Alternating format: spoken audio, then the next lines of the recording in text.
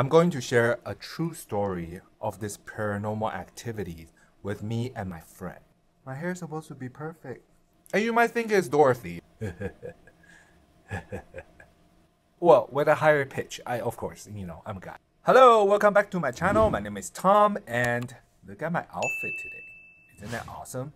I want to be a Wolverine, but I don't have that costume, and I don't know how to make a full beard, so I decided to just put makeup on and see how it is. And I guess this is a dog costume? Loser. Today I'm eating. So Kana gave me this gift for his October box. And I don't even know how to pronounce this. Everything is in Korean. And apparently it's called Paldoled Bibimbap, if I pronounce it right. I guess it's eating dry noodle, maybe? And they come with a hot sauce. Apparently these spicy sauces are very spicy. But he also gave me this. It's a samyang spicy sauce. So I might just ended up using it if it's not spicy. I got cheese too. So I am going to put it in so the cheese can melt before I start. I know I'm gonna regret this. Wearing a furry costume. For this mukbang. Because it's going to get really hot if this is spicy. Ooh.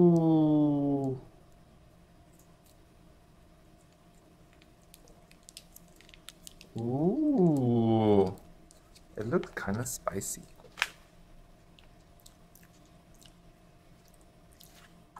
Yeah, it's kind of spicy. How do you guys like my beard? I'm thinking about like getting a transplant because I can't grow a beard like this. I'm so kidding. I'm not getting a transplant. I don't make enough for that. Ooh. Okay, so the sauce is a little bit sweet and kind of spicy. You can see my nose starts sweating already, so am I doing this right? I got a bad feeling about this. So once again, thanks Kana's World for giving me this opportunity to eat this Korean dry noodle that I don't even know the name of it. My pronunciation is probably not even going to be close to what it's supposed to sound like. So leave comment below of see how I can pronounce it properly. I might just ended up asking Stephanie Sue. I have water, just in case if it gets really spicy. Oh my god, my hair. My hair is supposed to be perfect. Anyway, okay. Let's dig in before we get into our topic of the day.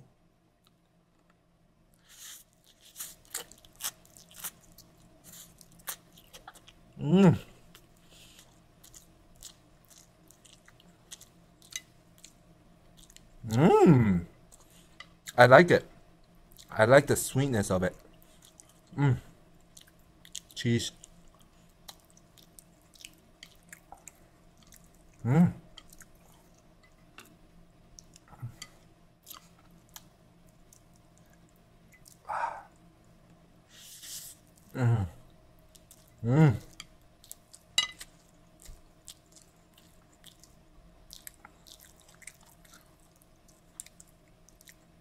Yeah, guys, I'm regretting it already. It's getting really hot in this furry costume. Okay, guess what?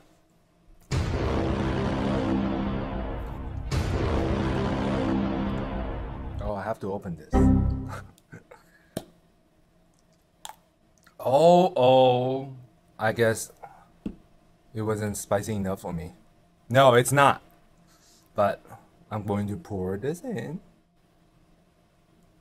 Ooh. Let's spice things up.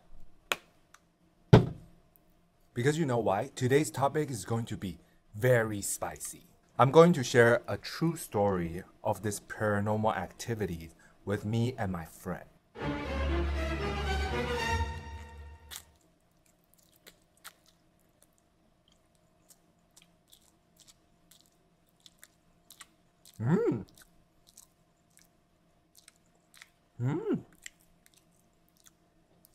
Oh, I'm sweating, guys. I'm sweating already.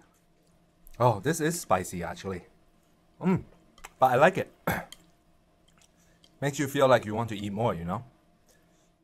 Like you can't stop. Eventually. So the story I'm about to share with you is by the name of Landy. She was a close friend of mine when I was in college, but she was studying college in Taiwan while I was in US.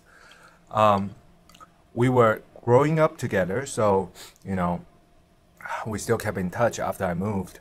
She was able to see ghosts, and she had that body of being able to attract paranormal activities around her. Maybe that's why I'm also very attractive to her. I'm kidding.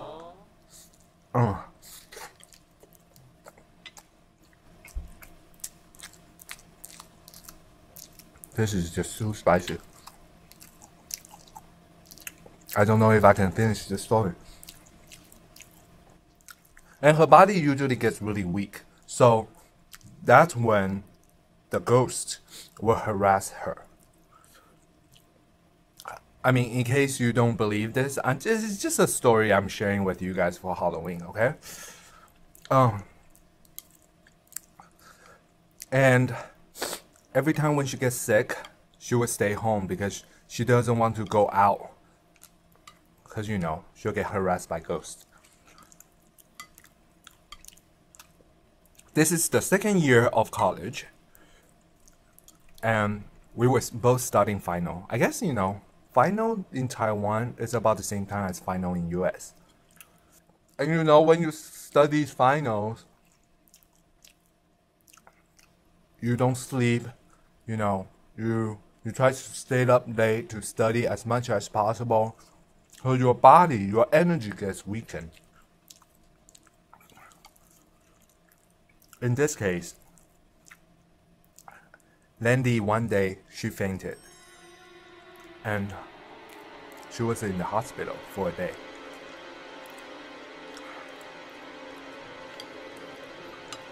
She was staying at an apartment near her college. Immediately when she got home, she called me and said she was bothered by something and she doesn't feel well. So I told her maybe she should just go to the temple or something, you know, or we'll find someone to help you. Maybe give you the, you know how we call it 符咒. It's like the paper that has a writing on there that to protect you. You know, maybe you should get some enhancement in the house because you don't want the ghosts to go into your house, right? So she said she couldn't leave the house. And then I told her to just call up some friends to maybe to give her something like that. And luckily, there was a friend that was able to get something for her, the 符咒 to her, so she can stay home and rest. The people in the temple tell her to hang on 4 corners of her apartment. And she did.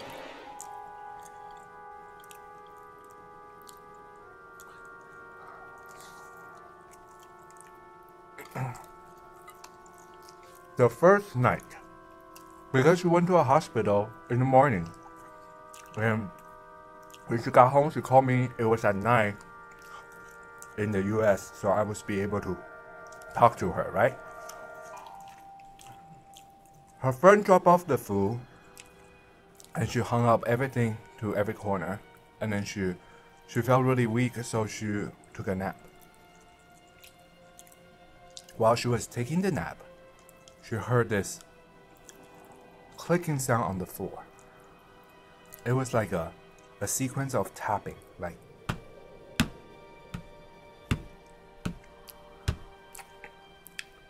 and the sound was getting closer and closer to her bed. Now let's talk about the configuration of her apartment. It's not too big, but her bed is right next to a window. And there's a long hallway. She lived by a small alley. It's normal in Taiwan. There's a lot of small alley, and then the hallway can't even fit in a car.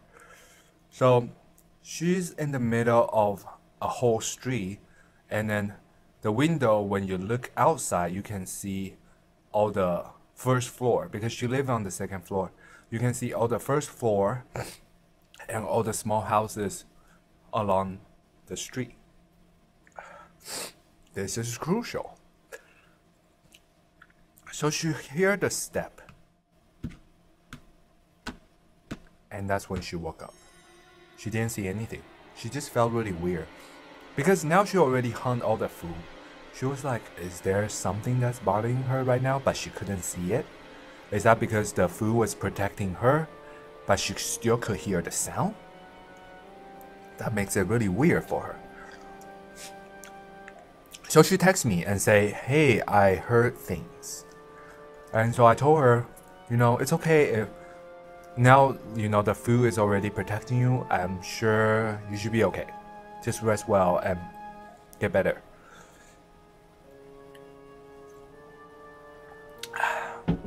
That night, the step came back.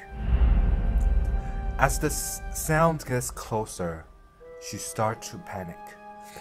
She couldn't see anything, but she can starting to resonate the sound with heels, like someone's wearing high heels and then walking closer to her.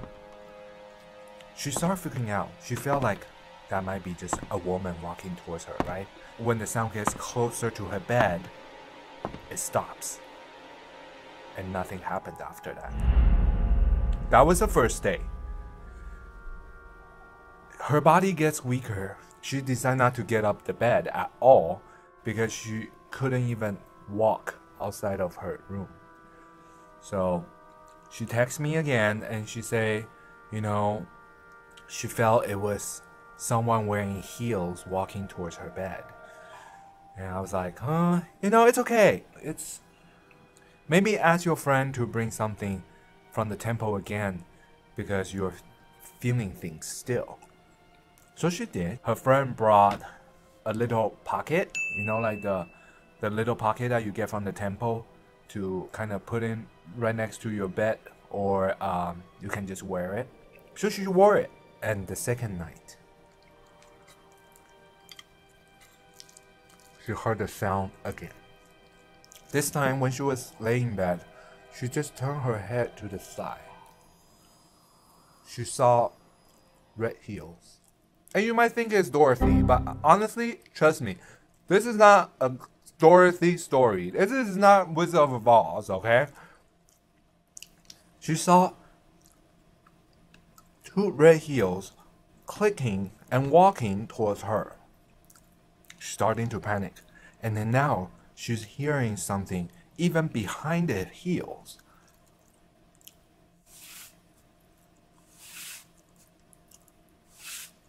Something that's moving along the click.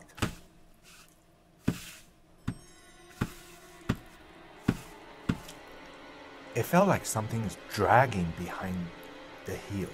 She felt like it must be a woman and then dragging something. And she texts me again and saying, you're hearing things, and this time even more amplified.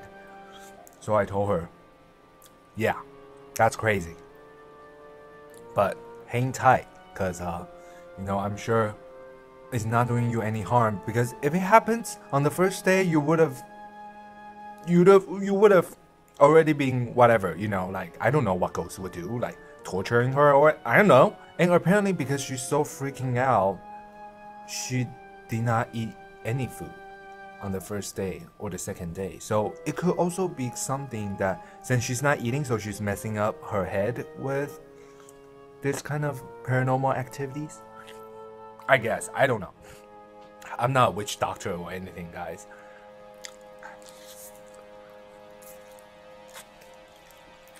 On the third day, she finally saw her feet.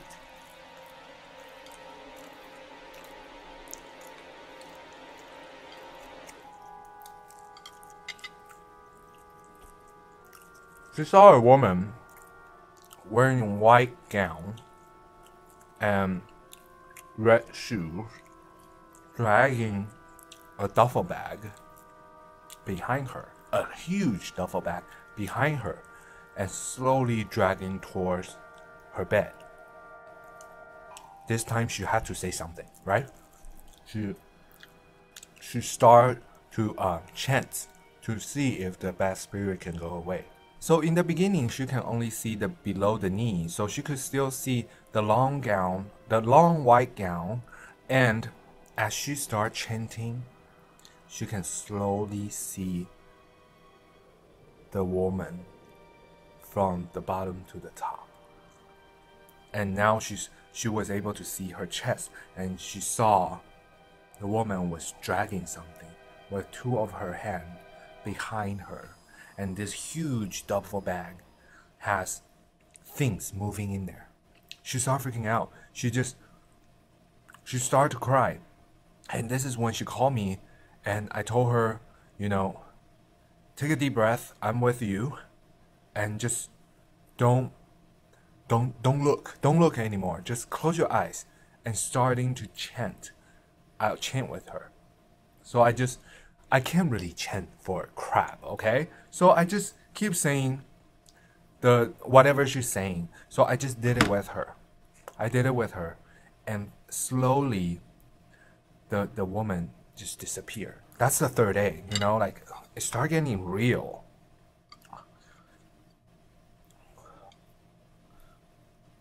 And now I told her she have to get out of her house, or else she, something might happen to her. You don't know. This is kind of scary. This is like a very bad demon that's going to hunt her down.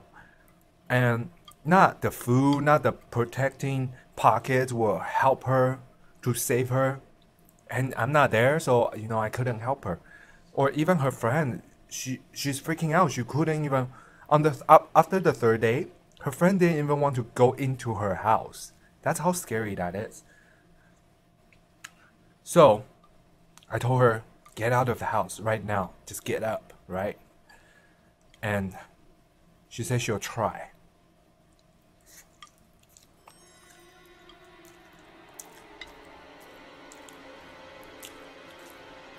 On the fourth day of the morning, her whole body was paralyzed.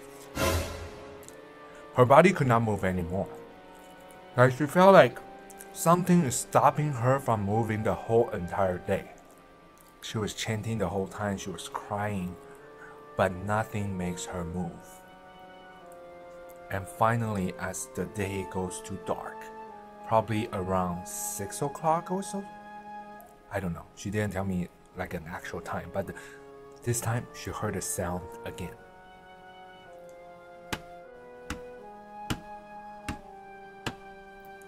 Also the dragging. And as soon as the woman walked towards the bed, she was looking towards the direction of the window. And she's not looking at her. And she's starting to hear like very creepy growing sound from the duffel bag. And so now, of course, she's panicked, but she's paralyzed, so she couldn't do anything. And she could only chant in her mind. And after 30 minutes or so, because she couldn't even look at her clock, so she doesn't know what's happening, but she says it felt like a 30-minute or so. There's the firefighter sirens that's going off that she could hear from the window. And she's starting to hear people start screaming outside the window of something like, get out of here now. And then some people start calling out, fire, fire. And she realized there's a fire that's a few houses down from her apartment. And this is where the woman was staring at. And as soon as Landy got that thought, she was able to move again and get up and look at the window, because now she, what if the fire comes towards her? So I don't know, the survival instincts made her to just get up and then look out the window. The fire truck cannot come into the alley because it's just that's too small. And she literally saw the whole entire house burn down. And then the ghost behind her, you hear her just smiling and giggling. Like, well, with a higher pitch. Of course, I'm a guy. And as soon as she heard that, she turned her head back she only saw a lot of hands that's pushing the duffel bag. And slowly, the whole entire duffel bag and the woman fade away. And that's the story, by the way. I mean, that's the ghost story that my friend was sharing after she woke up and after she saw the whole incident. And then she called me and freaking out, crying and going all crazy about this. I hope I did not scare you, but it is the Halloween month. So, you know, this kind of paranormal activities happens all the time. And just don't afraid about it. And be open. Please like and subscribe and hit that notification buttons. And if you want me to talk more about the paranormal activities that you experience, please let me know. And I'll talk to you later. Bye.